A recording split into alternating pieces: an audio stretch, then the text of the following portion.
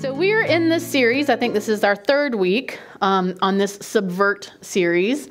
And this series is all about this upside down kingdom that we find ourselves in when we begin to follow Jesus and become his disciples.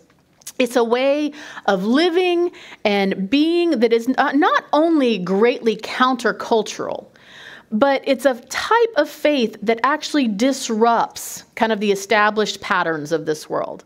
And not only that, it disrupts us from following those patterns of the world and causes us as Christians to live differently than that, to live according to the kingdom. It is subversive. That's what we have here, the big SAT word, meaning that it undermines or it takes the power away from all those pulls, all those draws of temptation and mindsets and attitudes of what Paul calls this present evil age. Okay, it causes us to think different. It's a faith that we think differently, we act differently, and we can resist those things. And so this morning, what I want to look at is we're going to talk about what I'm going to call kind of this temporal value of self-preservation versus what I think is its kingdom counterpart of self-sacrifice. And whether or not, there's this aphorism of safety first, how relevant is that when we're talking about the kingdom of God? Where does that fit and where does that play when we're talking about God's kingdom? So I have a younger brother. I can't call him my little brother because he's about this much taller than me, but a younger brother that works in the risk management world. And he is making very, very, very good money doing it. There is this entire risk management market, okay? In 2022, the risk management market worldwide was valued at about $12.6 billion. By 2032, it is expected to reach $52 billion. Anybody who does investments, that's a good, that's where you put your money, right? In these markets, it is growing very quickly. And here's this entire industry that seeks to do all it can to minimize or even eliminate danger or threats to all aspects of our lives, really. You name it, right? Physical safety, financial security, privacy, operational concerns, health concerns, governmental, organizational concerns, whatever, legal, whatever it might be, right? Whatever industry you're in, there's a risk management person to tell you how to keep that as safe as possible, right? And so it is an industry that is completely funded by the prioritizing of self-preservation, right? And it's doing really well. Right? This need for safety, this need for security, this need to lower risk and danger. And there's plenty for it to feed off of. And yet, in our scripture, we have verses like these. Sorry, whoever's running words, you're going to have to jump through it with me real quick. Greater love has no one than this, to lay down one's life for one's friends. It's from John 15:13. From Luke 14:33, these first two are Jesus. So then none of you can be my disciple who does not give up all of his own possessions. From Matthew, then Jesus told his disciples, if anyone would come after me, let him deny himself and take up his cross and follow me. For whoever wants to save his life will lose it, but whoever loses his life for my sake will find it. And then lastly, this chunk from Philippians came up in pre-service prayer this morning. I had to smile when it did. But whatever things, this is Paul now, were gained to me, these things I have counted as loss because of Christ. More than that, I count all things to be lost in view of the surpassing value of knowing Christ Jesus, my Lord, for whom I have suffered the loss of all things and count them mere rubbish so that I might gain Christ. These verses, none of them are very good risk management, are they? And they're not very good self-preservation strategy either. Because really neither one of those things are kingdom values in that way. Even in our own denomination, we have this expression. If you've been here very long, you'll probably recognize it. This is one of our distinctives, and it's called faith is spelled all together now. R-I-S-K. Faith is spelled R-I-S-K, risk. That's right. So I want to read you an excerpt. This is from a Vineyard small group study that kind of is explaining this value and what we mean by this. There is something about Jesus' faith, something about the faith of the disciples that is deeper, wider, stronger, and more faith with skin on than mere belief. It's called conviction. Conviction, as it has been said, is faith on fire. Conviction ignites faith to become real life, risk it all, buy the field to find the treasure action. When we have a conviction about something, not only have we agreed with the belief in our hearts and minds, we are also backing up that belief with our entire body. We take action. We walk into difficult and unknown situations, and we do things we never thought we would do. Conviction has the power to motivate us to go beyond our fears, enabling even the most timid person to throw caution to the wind as they act on what they believe. Conviction means that a belief has soaked deep into our bones, and now our entire body, and I would say our entire lives, our entire existence, is involved in acting out that belief. And that's what we mean when we talk about this, that faith is spelled R-I-S-K, that our faith has to go into and look like us risking for things and trying things and following after God, regardless of what that looks like. So there's an organization that used to be called Asian Access. It's now called A2, and it is a Christian missions agency in South Asia. And a number of years ago, some of you may have seen this a while back when it first came out, if you kind of are in those circles on social media, you follow Christianity Today or those kind of things. But a number of years ago, they put out this list of questions that some of their church planters in one of their particular countries, and they didn't list the country because, again, safety is good when you can mitigate dangers and things, reasonably, and still follow the Lord, and especially keeping your church planters and things safe. But they put out this list of questions that a lot of their church planters in this particular country, that happened to be a Hindu country, were asking new believers, new followers of Jesus who wanted to be baptized, okay? And this is a country where Christianity was growing very quickly, especially among the poor and among the tribal parts of the country, but there was still very strong persecution for those who did convert and begin to follow Jesus. So here's these questions. Check these out. Number 1, are you willing to leave home and lose the blessing of your father? And this was a country where that parental blessing was a very big deal, right? You probably have read some of that in the Bible, right? You bless your sons, this blessing, remember the Cain and Abel blessing kind of thing, is really important. And it was in this country. Number 2, are you willing to lose your job? Because it's not a place where, all faiths and beliefs were protected, right? You could lose your job for believing something different. Are you willing to go to the village and those who persecute you, forgive them, and share the love of Christ with them? Well, hang on, those first 2 might have been a little easier. Now they didn't require as much risk, but now we're kind of getting, tooth and nail here. Are you willing to give an offering to the Lord? Remember, Christianity was growing among the very poor, right? This was a sacrificial thing. Are you willing to be beaten rather than deny your faith? Things just got real. Are you willing to go to prison? Are you willing to die for Jesus? Well, that escalated kind of quickly, didn't it? How do you think it would go on our next baptism Sunday if we took we get up here and we ask the people who are getting in the trough ready to be baptized, we ask them a number of questions that have to do with their belief and their agreement with a certain, belief in who Jesus is. What if we use these instead? How do you think that would change the tone? How do you think that would change how many people wanted to get baptized? With those of you who were baptized in the past couple of months, we've had 2 different rounds of baptism kind of recently here. With these questions have given you a little bit more pause before you got in the water. Good. Adam says no. Awesome. You're on it. I don't know if that'd be true for everyone, because these are heavy, right? This really shows that faith and risk and action.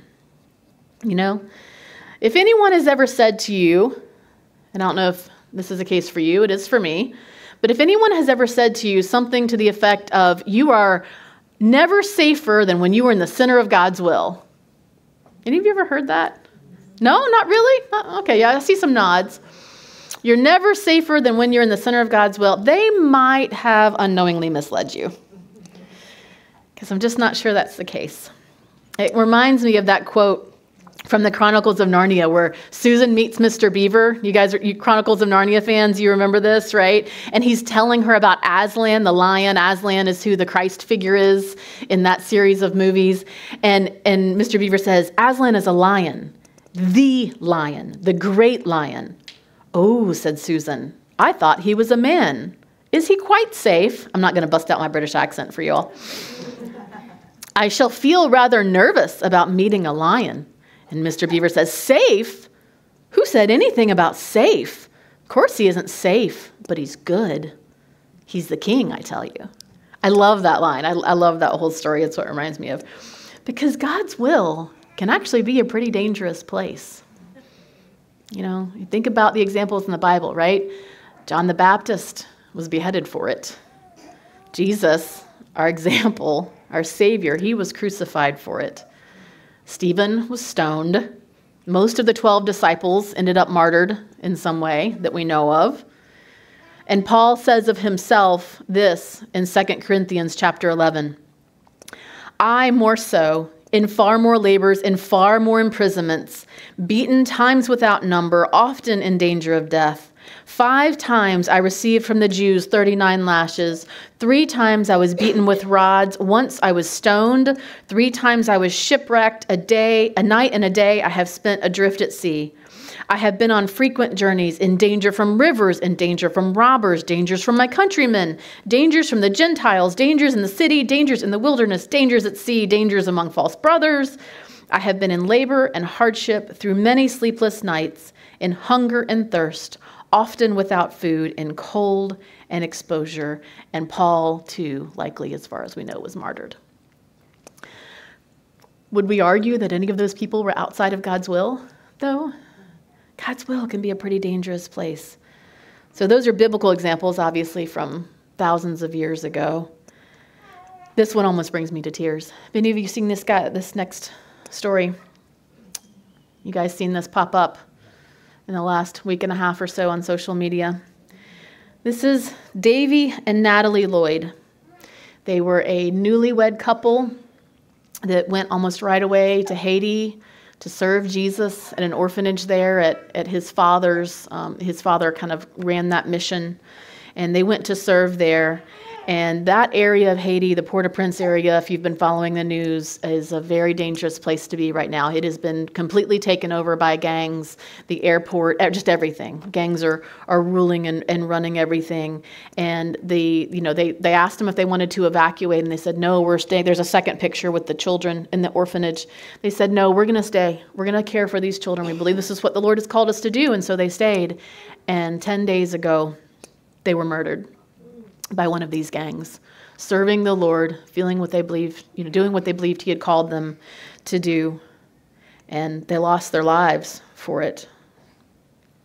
And after they were shot and killed, the gangs set the building that they were in on fire. And last I heard, they were still trying to go and recover them and bring them home for services and funeral and everything. It's hard, right?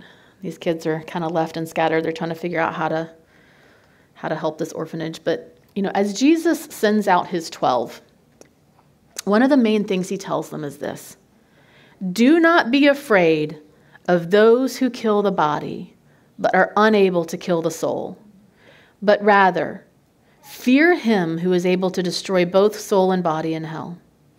I forgot to grab it, but I was going to bring with me this morning our Fox's Book of Martyrs. Any of you familiar with that book? It's not a skinny one. It's a pretty big book, and it's a book of just thousands of people that have given their lives in service of the King, living for Jesus. And they were people who took Jesus's words very seriously. They counted everything lost for the sake of following Christ and gave their lives for it, even to the point of death. Because, yes, I am tired. I am. How did you know? I think that was God telling me to take a nap after service. gotta love church, don't you? It's so weird. So I want you to hear this. God's risk analysis, church, has an eternal perspective to it. It is not bounded by this life or your current circumstances or wanting to retire at a certain age or wanting to avoid discomfort or awkwardness or whatever other parameters that we might put on it. The kingdom's concern when it comes to harm is one with an eternal and spiritual perspective to it. Not just a material one, not just an earthly one, not just a physical one. And what an absolutely incredible countercultural thing for us as Christians to say that even if they can kill us, they cannot harm us. Wait, what? That is absolutely dumbfounding to the world's way of understanding and valuing security. Do you follow me there? What an upside down, subversive way of thinking and being and living. Now, please understand, none of this is to promote anybody running out and being reckless and just throwing yourselves at every dangerous situation because, you believe that that's somehow more holy or more spiritual or more pleasing to God, because it's not. That's just silly. It's not wise. And the Bible tells us to be wise and to count the cost of our discipleship. But it is to say that pleasing God, following Jesus, is inevitably going to lead us into dangerous, costly, sacrificial circumstances and situations where our physical safety or our financial security or any of those things are going to be at risk. It's going to happen eventually. Maybe not to the extent of some of these examples, but it's going to happen. So let's go to our main scripture for today. Now is the time to pull out your apps or your Bibles, and we're going to read a pretty good chunk here. We're going to go and start in Acts chapter 20. If you want to be finding that. Paul here is on his third missionary journey. He is trying to reach Jerusalem before Pentecost, and so he's in a hurry. And being in a hurry, he realizes that he is not going to have time to go and visit the church in Ephesus again. And so he gets to a certain town and kind of calls some of the leaders from the Ephesian church to him, to tell them, what's happening and that he's not going to be able to come back and see them anymore. And so he is spending time with them, and that's where we pick up in these verses that we're going to start with here. Y'all, I am getting to the point. I need readers. I have hit that age. I see, I brought the wrong Bible with the small print. Okay, Acts chapter 20, starting in verse 22. And now, compelled by the Spirit, and this is Paul telling these leaders of the Ephesian church this, and now compelled by the Spirit, I am going to Jerusalem, not knowing what will happen to me there. I only know that in every city the Holy Spirit warns me that prison and hardships are facing me. However, I consider my life worth nothing to me, if only I may finish the race and complete the task the Lord Jesus has given me, the task of testifying to the gospel of God's grace. So he spends a bit more time with these guys, telling them bye. There's a whole lot of hugging and tears and encouragement and all these things. Tells them bye, and then they set sail again. Remember, Luke is with him. He's the one writing this account, writing this book. And they make a couple of more stops, and then they land in Caesarea. And we're going to jump over to the next chapter, chapter 21, and we're going to start in verse 8 and read verses 8 through 18. Leaving the next day, we reached Caesarea and stayed at the house of Philip, the evangelist, one of the 7. He had 4 unmarried daughters who prophesied. After we had been there a number of days, a prophet named Agabus came down from Judea. Coming over to us, he took Paul's belt, tied his own hands and feet with it, and said, "The Holy Spirit says, in this way, the Jews of Jerusalem will bind the owner of this belt and hand him over to the Gentiles." When we heard this, this being Luke speaking, when we heard this, we and the people there pleaded with Paul not to go up to Jerusalem. Because that's the logical response, right? This guy who's a known, reliable, trusted prophet is telling you if you go, this is going to happen. And in our minds, we say, therefore, don't go. But that's not what Paul says. Then Paul answered, "Why are you weeping and breaking my heart? I am ready not only to be bound, but also to die in Jerusalem for the name of the Lord Jesus. When he would not be dissuaded, we gave up and said, the Lord's will be done. After this, we got ready and went up to Jerusalem. Some of the disciples from Caesarea accompanied us and brought us to the home of Mnason, where we were to stay. He was a man from Cyprus and one of the early disciples. When we arrived at Jerusalem, the brothers received us warmly. The next day, Paul and the rest of us went to see James, and all the elders were present. And so Paul has heard this prophecy, but continued on. And so now they're in Jerusalem. They've made it there. They are having a conversation with James and the other elders in Jerusalem. And Paul goes through a time of purification with some of the leaders there. It was a week, like shaving his head, a week of purification, this ritual. And he's in the temple, and then drop down to verse 27. When the 7 days were nearly over, meaning the 7 days of this purification ritual that he was doing, some Jews from the province of Asia saw Paul at the temple. They stirred up the whole crowd and seized him, shouting, "Men of Israel, help us. This is the man who teaches all men everywhere against our people and our law in this place. And besides, he has brought Greeks into the temple area and defiled this holy place." They had previously seen Trophimus with the Ephesian in the city with Paul and assumed that Paul had brought him into the temple area. The whole city was aroused, and the people came running from all directions. Seizing Paul, they dragged him from the temple, and immediately the gates were shut. While they were trying to kill him, news reached the commander of the Roman troops that the whole city of Jerusalem was in an uproar. He at once took some officers and soldiers and ran down to the crowd. When the rioters saw the commander and his soldiers, they stopped beating Paul. Well, that was nice of them to wait for a minute. The commander came up and arrested him and ordered him to be bound with 2 chains. Sound familiar? Then he asked who he was and what he had done. Some in the crowd shouted one thing and some another, and since the commander could not get at the truth because of the uproar, he ordered that Paul be taken into the barracks. When Paul reached the steps, the violence of the mob was so great he had to be carried by the soldiers. The crowd that followed kept shouting, "Away with him." So the soldiers safely get Paul out of this terrible situation where he's literally an attempt made on his life. He's being beaten. He's being trying to be killed by the Jews. And the commander gets him out with his soldiers. And then Paul actually turns around and asks the commander, he said, "Hang on, can I speak to the crowd for a minute that's yelling at me?" And the commander actually allows it.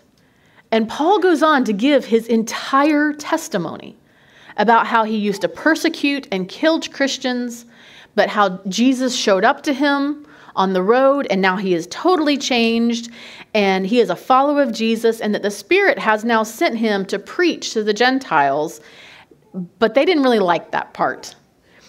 Go over to chapter 22, because everything in between here is Paul giving his testimony. Go back during the week and read all this. Like, it's such a saga. It's just crazy, all that Paul went through, and this is just part of it, right? So go over to chapter 22, and we're going to start in verse 22, and we're going to read a little bit into chapter 23. The crowd listened to Paul until he said this. And that means until he said the part about being sent to preach to the Gentiles, because that really upset the Jews. Like, they had had enough at this point. Then they raised their voices and shouted, "Rid the earth of him. He is not fit to live." As they were shouting and throwing off their cloaks and flinging dust into the air, very dramatic, right? Very upset, the commander ordered Paul to be taken into the barracks. He directed that he be flogged and questioned in order to find out why the people were shouting at him like this. As they stretched him out to flog him, Paul said to the centurion standing there, "Is it legal for you to flog a Roman citizen who hasn't even been found guilty?" Ooh, mic drop, Paul. When the centurion heard this, he went to the commander and reported it. "What are you going to do?" he asked. "This man is a Roman citizen." Now, you need to understand, Roman citizens had great protection. That it was a very thorough due process. They had rights that should not be violated.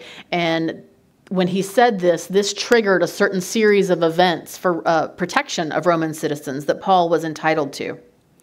The commander went to Paul and asked, "Tell me, are you a Roman citizen?" "Yes, I am," he answered.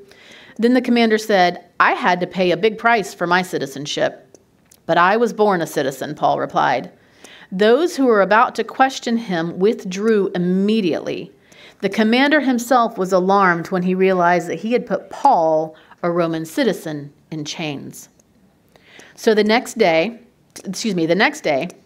since the commander wanted to find out exactly why Paul was being accused by the Jews, he released him and ordered the chief priests and all the Sanhedrin to assemble.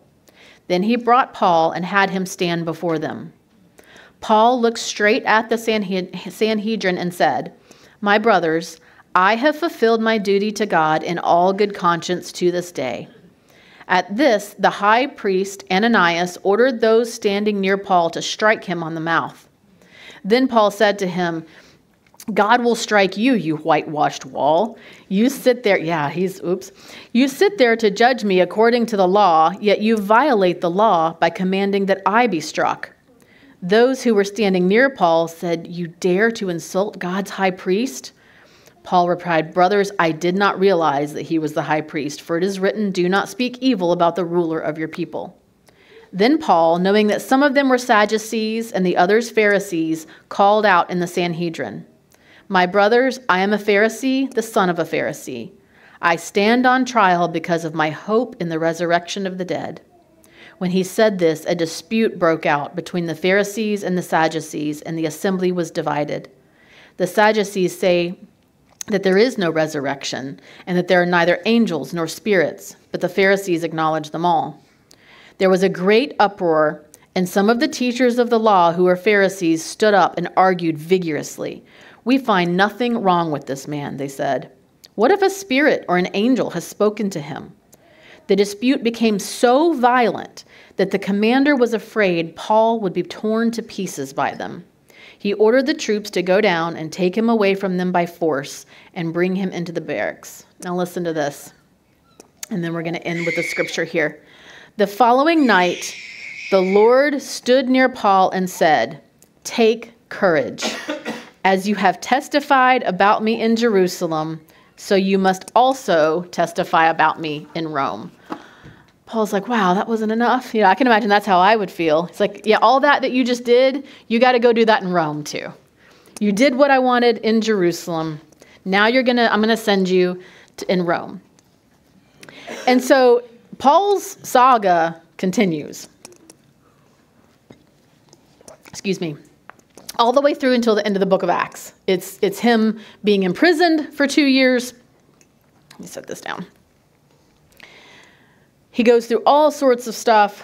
He is eventually sent to Rome, but in the process, and he's sent to Rome, by the way he ends up there is he appealed to Caesar as a Roman citizen. He wanted Caesar to hear his case and judge on it. And as a Roman citizen, he had the right to do that. And you couldn't do anything with him until they were able to do that. Well, Caesar was a busy guy.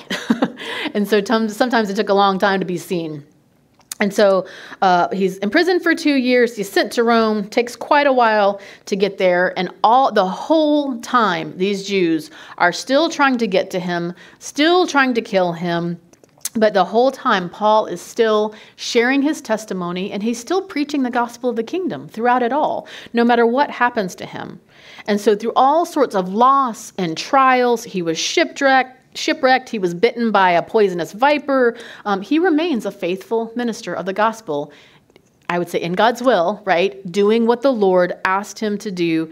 And in all of this danger and hardship and all of this risk and discomfort, he did not give up. He remained faithful.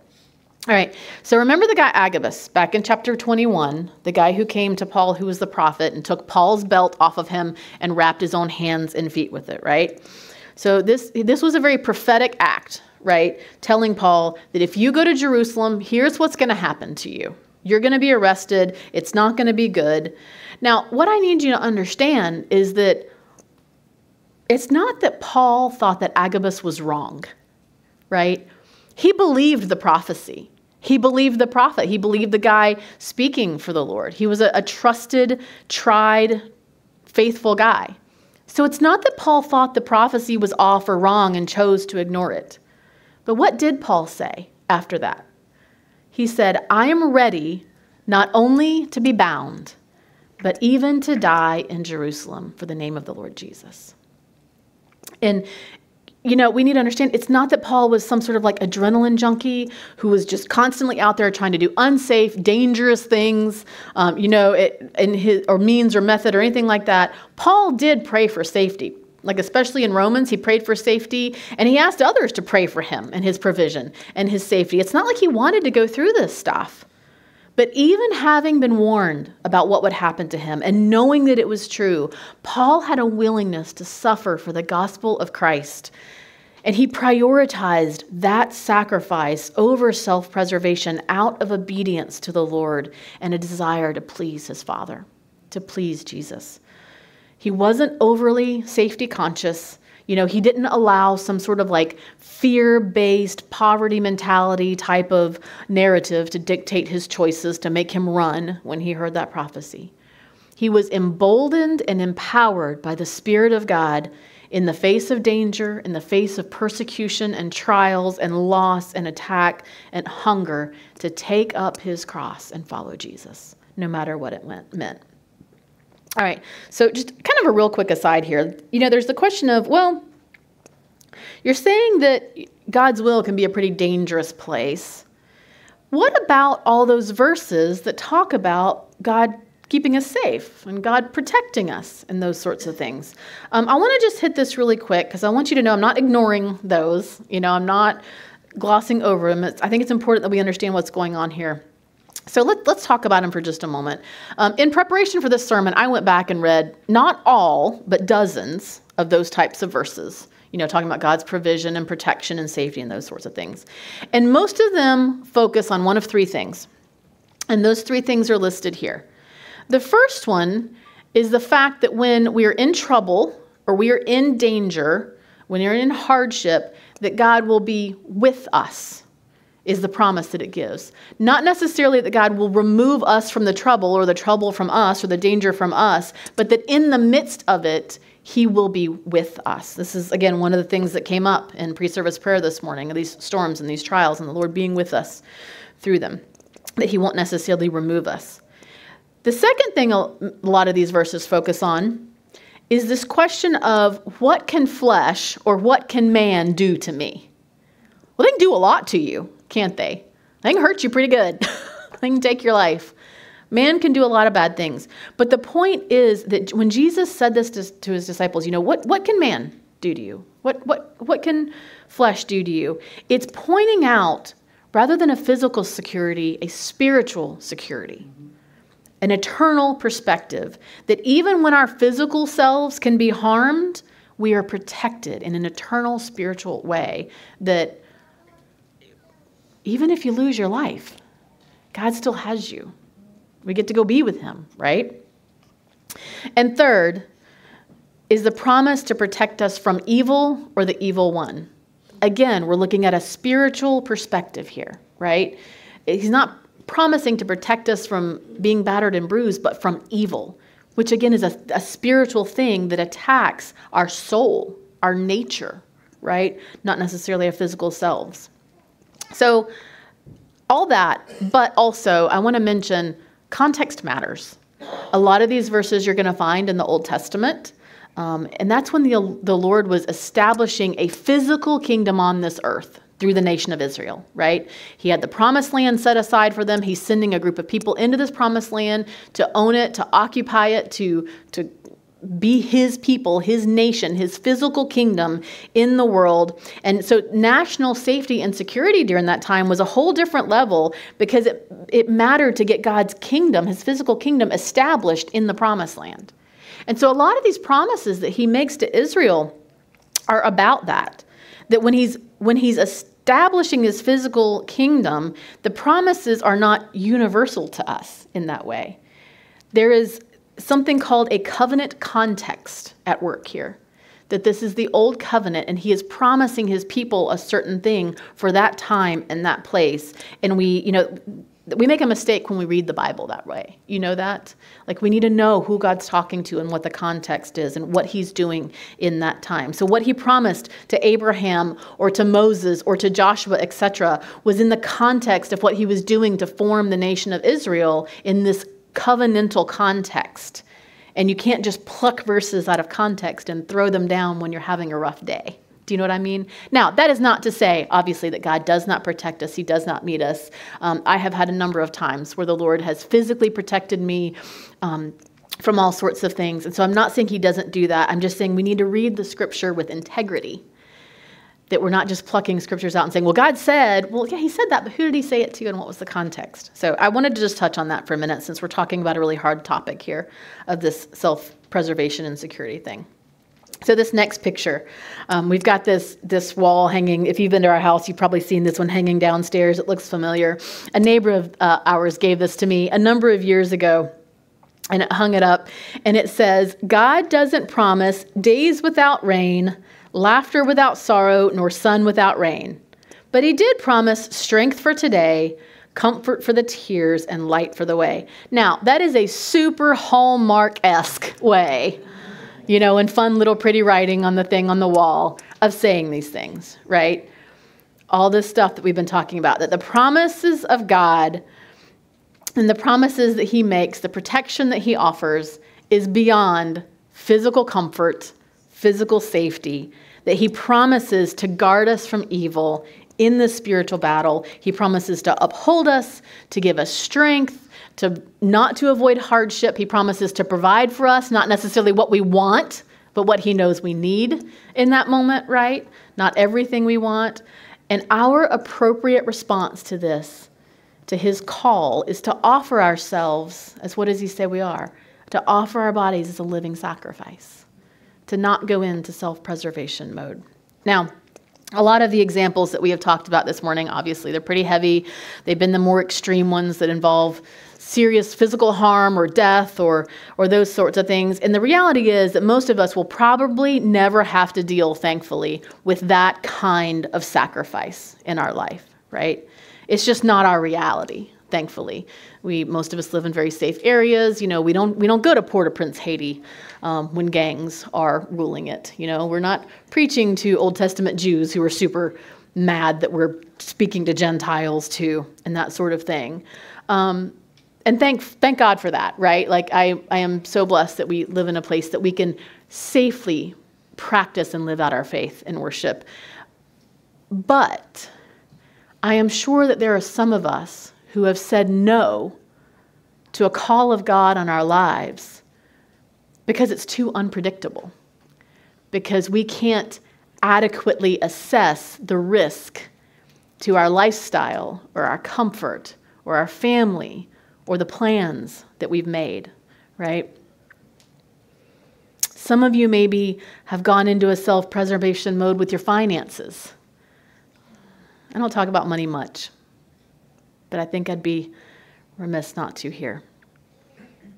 Maybe you're not giving generously, or maybe you're not giving at all because you have your plans and you don't know how to mitigate the risk to your bank account if you give the way that the Lord is asking you to give or to be generous.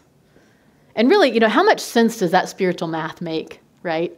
When God is our provider anyway of everything that we have, and he's called us to live sacrificially. Some of you maybe have been unwilling to speak to a coworker or a neighbor about your faith or tell them about Jesus because it's uncomfortable and you don't want them to think badly of you or think you're a weird person or, you know, oh, they're weak-minded if they have this faith and believe these things. You don't want backlash from any of those. So I'm wrapping up here, and I just want to ask you to consider in this moment whether you are trusting your own plans and your own wisdom. Are you building a structure around yourself for self-preservation? Or are you truthfully asking God what it is that he requires and asks of you?